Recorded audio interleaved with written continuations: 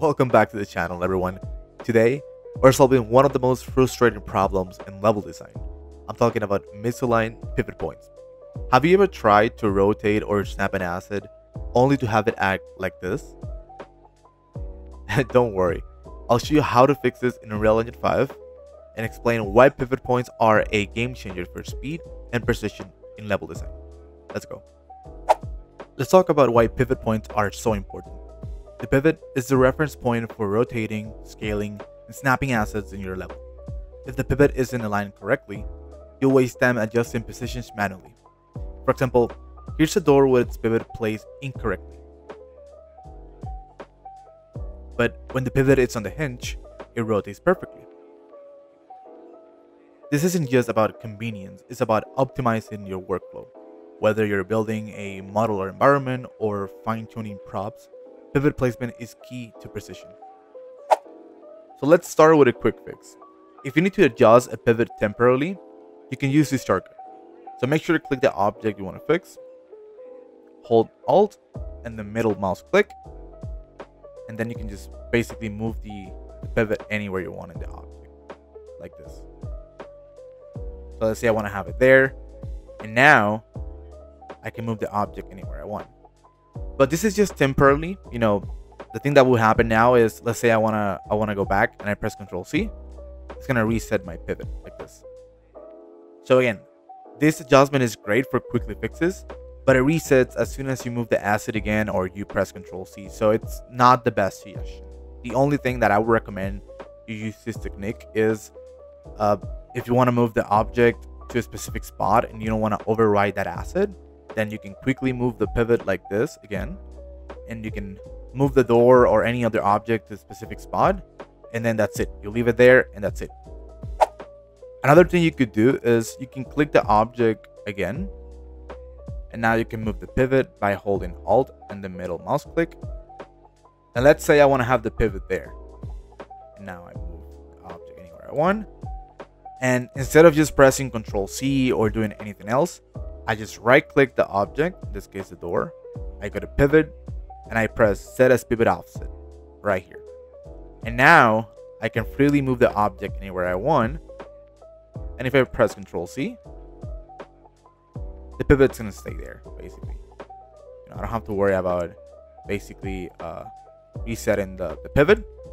And this works a lot better than the previous method. But again, in my opinion, this is not the best technique, because sometimes the pivot doesn't snap perfectly and it's not really intuitive. It's not easy to move and it's not the best way. So now I'm going to show you my recommendation and what you should do if you want to fix the pivot a lot more easier and quickly. If you want the pivot adjustment to stick and stay there, here's how you can do it permanently. So first, make sure to click the object you want to fix, like the door. Now go to the tab right here, and usually you should have it in the selection, but you're gonna use the modeling tab right here. Now scroll all the way down until you see transform, and you're gonna see a pivot option. So now make sure to click that option, and now you're gonna have this gizmo right here that you could use to move the pivot anywhere you want. And this is really cool. This actually snaps to the grid. So my recommendation is, if you want to snap it correctly, make sure to have the grid right here set to 50 or 100, since it's a lot more precise than having it on 1. Right now I have it on 50. It's really simple to snap it anywhere I want, so I'm just going to move the pivot to the bottom left corner, or you could also just quickly press the key right here and it's going to snap it to that bottom, or I don't know, say you want to have it in the left side or at the top or in the center. It's really simple. So I'm going to snap it to the bottom, but now I want to have it to the left side like this. What I'm going to do now is I'm going to accept. And now this asset right here, it should have the fix. As you see here, it's going to have like a check mark right here. That means that the object has been changed, and that fix to the pivot is going to be there permanently, unless you change it again or do something else. But that change is going to be there all the time. So that's a good thing. That's a permanent change, and the pivot should be correctly placed now. So let's say I want to have this object right here set in the middle of the walls. Now, since I changed the pivot, I can rotate this door and it should open correctly like this. And again, I can move it anywhere I want and press Ctrl C and the pivot's going to stay there. Sometimes Unreal's tools aren't enough and you need precise control. That's where exporting to a 3D tool like Blender or Maya comes in. So first, you're going to click the object you want to export and you're going to press left Ctrl and B. And that's going to bring you to the asset right here in the folders. You're going to right click it, go to Asset Actions, and right here, you're going to click Export. This is going to open a folder and you're going to save this asset with a specific name in that folder. So make sure you remember. Once you have it saved, you're going to drag and drop it from that folder to the engine you want to change to origin point like Maya or Blender.